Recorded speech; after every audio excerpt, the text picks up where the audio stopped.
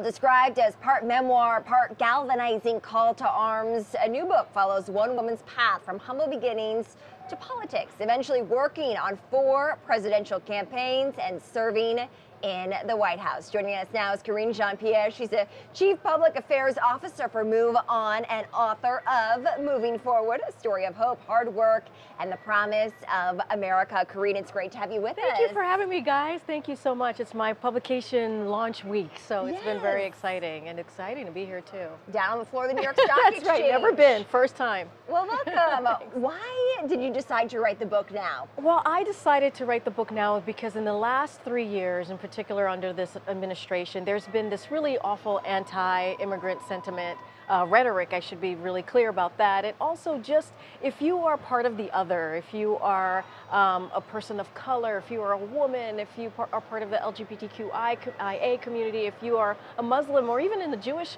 community, you have been ousted and treated in a way where you don't belong in a country that welcomed people like my parents many, many years ago, and myself, to be clear on that. And so I wanted to write a book that inspired people, that motivated people, that told the truth in a very honest way about what it's like to live in this country and to be an immigrant and why immigrants come to this country. They want to make it better and they want to provide for their family. And also, you said in your intro, it's a call to arms. We're going to go into 2020 next year, and I want to make sure people understand that the time is now to get involved politically. And there's a path to do that. There's a way to do that. And I also give a blueprint in my book and show how I got involved into politics. So it's a lot, but it's important. Well, given the rhetoric that we've heard from the president and many of his allies and the anti-immigrant actions that the president has taken, a lot of his allies have taken as well, what right now gives you hope or does help you think that we can move forward? Well, I think if you look at the last 3 years, the resistance, if you will, right, the movement of people just coming out and voting and showing their power. Look, we just had Virginia, a really amazing win for Democrats in the House and the Senate, and the State House and the State Senate, and one of the Republicans that was left in the statewide is now gone, has been voted out. I mean, that indicator presented itself in 2017 in that Virginia governor's race, and so if you start from 2017 to now, the wins that we have had and the energy, I think that gives me hope. But we can't sit on our laurels. We got to keep moving. We're going to need a movement to win in 2020. And so that's part of the book as well, which is you not just voting. It's important to vote. We got to vote. But it's also making sure your neighbors get involved, making sure you're knocking on doors, making sure you're, making phone calls, making sure you have a voice, and you do have a voice if you get involved in the political arena. Those suburban areas, right? Yeah. Obviously, very key in Virginia, in Kentucky as well, removing the governor, the Republican governor there. Exactly. Kentucky, huge win. It's a state that Donald Trump won by 30 points in 2016.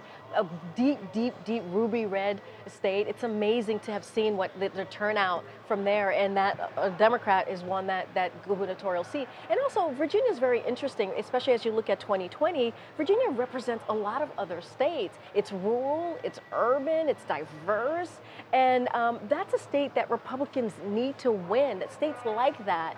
And so the fact that now Virginia is a blue state. When I worked on Obama in 2008, Obama turned that state, trending blue, and that was the first time we had seen that in decades. And from there, it just kept on trending. And now it's a blue state. That says a lot for 2020. What message do you have for young people right now who may look at what's happened over the last few years and just say to themselves, I want nothing to do with politics beyond voting? I mean, look what just happened recently with Katie Hill, for example, the representative who was forced to resign. She was seen by many as, hey, she is part of the millennial generation. She's a young person who entered the race, and just, within this very short time, she stepped down because of, among other things, nude photos leaked of her. Yeah.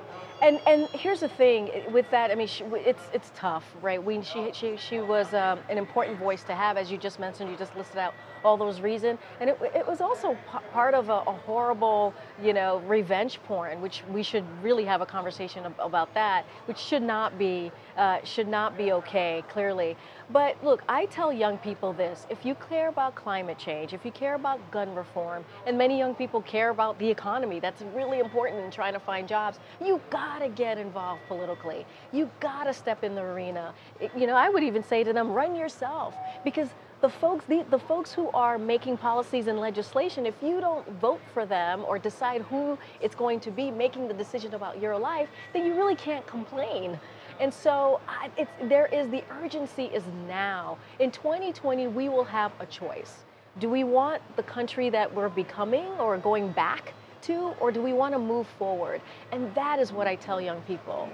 As someone who worked with President Obama, are you surprised that we haven't seen him on the campaign trail yet, at least, right, supporting his former Vice President, Joe Biden? I think the president, when we have a nominee, he will be all in. And I don't think that's anything that any of us are worried about. Look, we have a diverse, incredibly talented field. I think it's down to 19 people now. And for him to step into that would be something that taking away from like the democracy of it, right? Letting the people choose. And I think once we have a nominee, and I know once we have a nominee, he'll be all in for that nominee and do whatever it takes to make sure that person wins. All right, well, we'll expect to see former President Obama on the campaign trail. Karine Jean-Pierre, Chief Public Affairs Officer for MoveOn, also the author of Moving Forward, a story of hope, hard work, and the promise of America. The book is available now. Thank you so much for joining us. Thank you, guys. I appreciate it. Have a great day. Congratulations.